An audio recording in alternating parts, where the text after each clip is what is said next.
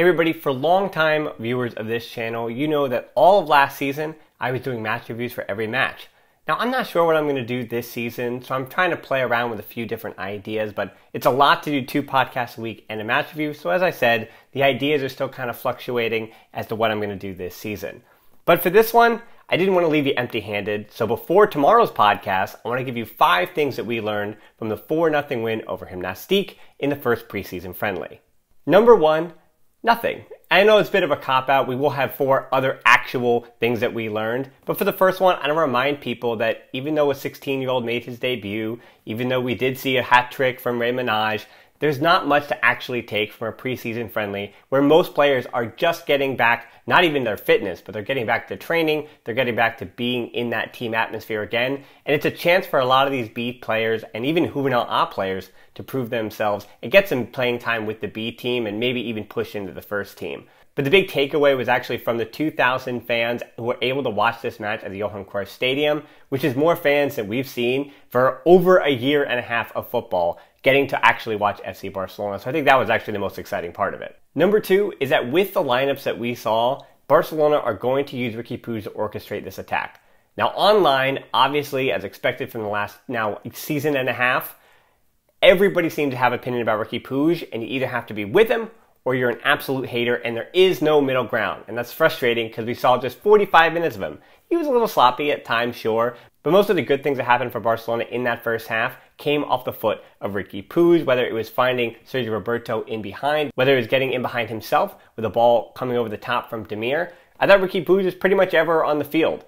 And if Gimnàstic are going to sit back like that, it should be expected that Riqui Puig is going to have the lion's share of possession and everything is going to be dictated through him. That is by design, as Barcelona is going to tell you tomorrow. Number 3, Yusuf Demir. Don't overhype him, but that left foot is as good as advertised. The 18-year-old, he was the player to watch. He was the one that everybody really did want to see because he is, more than any other of the B team players, the one that with that loan to buy 10 million euros at the end of the year, it seems like it's going to be good value for Barcelona if he's as good as he even was for those 45 minutes.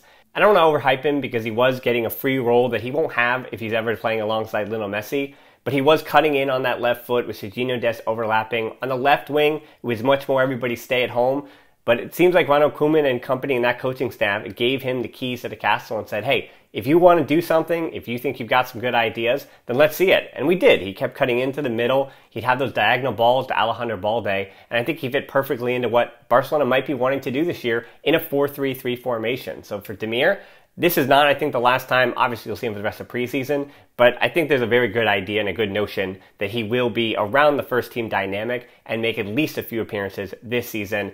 And at this point, again, it's 45 minutes, but I think Barcelona has a very good idea whether or not they want to pay that 10 million euros by the end of next summer. Barca B is willing to give a chance to players that were actually out on loan for them and have returned to the club.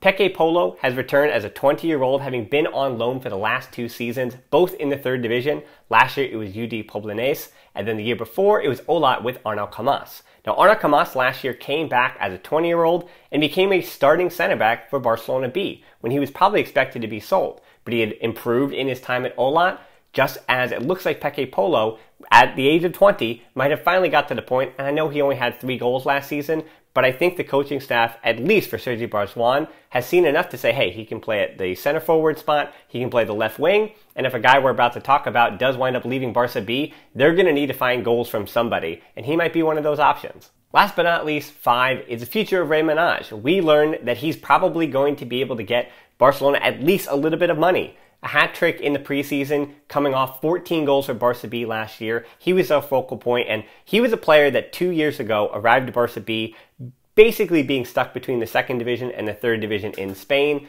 and a player that oftentimes looked like he belonged in the 3rd division.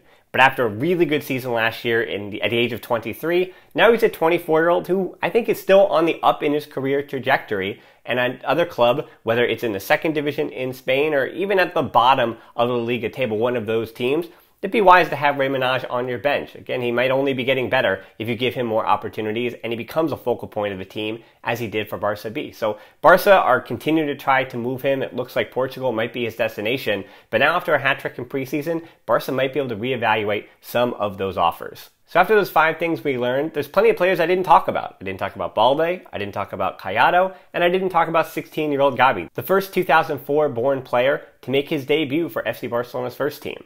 And if you want more about those players and a much more comprehensive breakdown of this preseason friendly, we're going to have a podcast tomorrow. So make sure you come back here for that. I'll make sure to cut out the segment.